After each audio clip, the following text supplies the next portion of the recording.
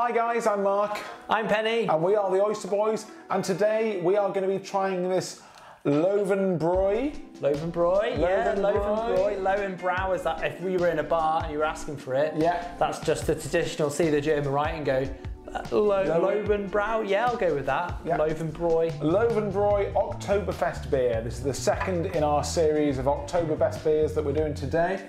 Yeah.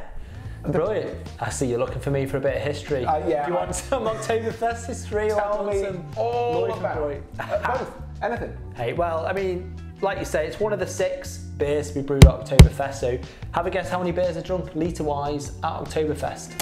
We'll guess 16 to 19 days. So 16 to 19 days, so we're looking almost 3 weeks at the most. I'm going to say 3 million. 3 million? Pints. 3 million pints. 5 million pints? 5 million pints. So don't forget these are served in litres. So 5 million will be obviously 2.5 litres, 2.5 litres. I'll stop you. 8 million litres. So that's 16. Well, it's just short, well, what's that, about 14 million pints. Wow. In 3 weeks, in less than 3 weeks. It brings in billions to the economy. That's crazy. And do you know what, when I've been there, it's not been that expensive. It's been less than 12 euros for a stein, so less than 6 euros for a pint of brilliant 6% roughly beer. So Oktoberfest 1810, celebrating at the time Prince Ludwig, ended up being King Ludwig I.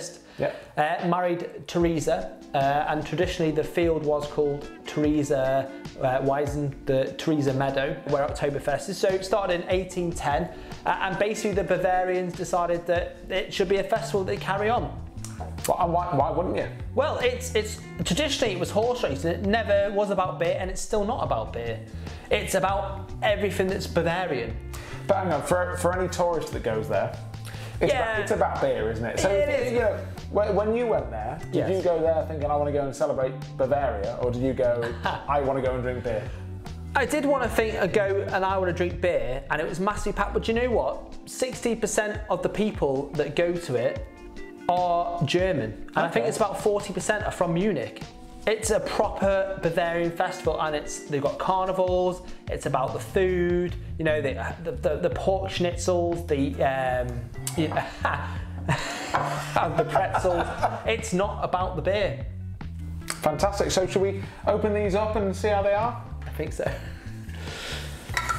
Let's open these bad boys up. Yeah.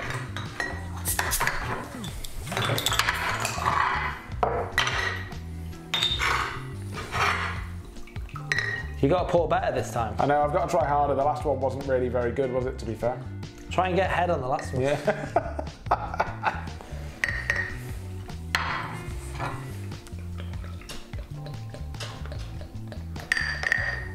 I mean, it's a good looking beer, isn't it? It's a lot more golden, that's for sure.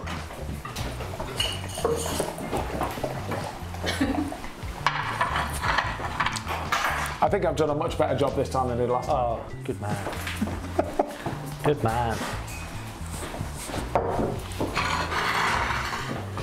That's a lovely golden colour, that, isn't it? Yeah, I think it's darker than probably the last one. Sparkling, yeah, definitely. Sparkling, which is probably what more I expected, to be honest with you. I mean, the head was looking pretty nice. We've been away for a few minutes now, but it's still sticking around, isn't it? Yeah, and the colour, like you said, great colour.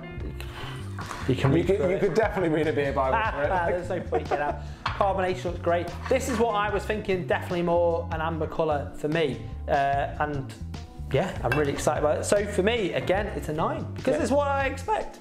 It's got to be a 9. It's crystal clear, it looks good, it's got a nice head. It's got to be a 9 out of 10. I'm already salivating.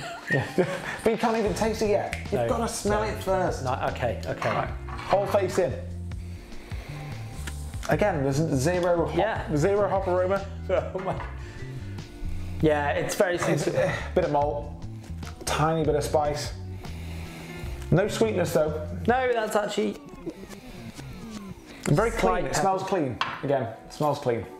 On the fairness of what I give the other Oktoberfest, it's a 6.5 again for me, because I'm only being fair. It smells fairly similar, so yeah, I'm going to give it a 6.6. Yeah, so it's dropped from a 6.8. Not as much happiness now. No, this is it's still good, but I'm going to say 6.6. That's what I feel right now. Okay. And I'm looking forward to this bit. Yes. Let's dive Most in. important bit. Cheers, guys. Prost. Prost.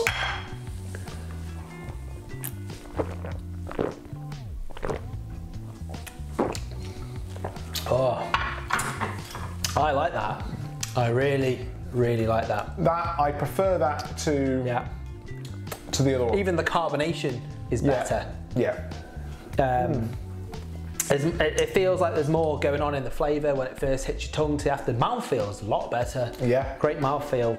And even though this beer is actually 6.1 stronger. This is 6.1%. Yeah. The last one was 5.9. You don't get the alcohol in that though, do you? You don't get alcohol just right in your face on this one. So it just feels that I've got to go in a second time. That's a real lick your lips sort of. Yeah, that's great. Yeah. That really is good. I mean, this is going to be a high score for me. This is you know what? I'm going to break the mould of my usual 0.5 or solid ones, and it's an 8.7 for me. I think this is probably a 9.4. Wow! Like this is really like this. This is a really, really nice beer for me. Yeah. Yeah. This is up your street. I mean, yeah. I mean, the colour's amber, but it tastes pure gold. God, you need that on a t-shirt. This is a fantastic beer. It gets a real high taste oyster score for me. That's even the carbonation is great. Those little, it's because usually you get the bottles talking about big bubbles before, but no, that's out the bottle. Ooh, yeah, I like it. Yeah. I like it a lot. I like it a lot. Good. This was £2.90 for a 500ml bottle. So that's £5.80 for a stein. It's the same as the Spartan, but obviously we've enjoyed this a lot more. So, I mean, that's brilliant. You know what? I might have to repeat the flavour score. I might have to give that an 8.7. I would not quite. I would if they were selling down the corner, I would be buying this beer all the time because that is brilliant. I'd go for a 9. And it's half a litre as well per bottle. So it's not your standard, 330ml bottle. So no, not at all. I give it a 9 for the price then. And then when we go back to sessionability now, I mean, this is it's not a weak beer, is it? It's definitely not a weak beer, but it's built for being sessionable. Yeah. So does it meet your sessionability? It does, because although it is stronger than the last one, it doesn't taste stronger. I would try and session it. I'd fail.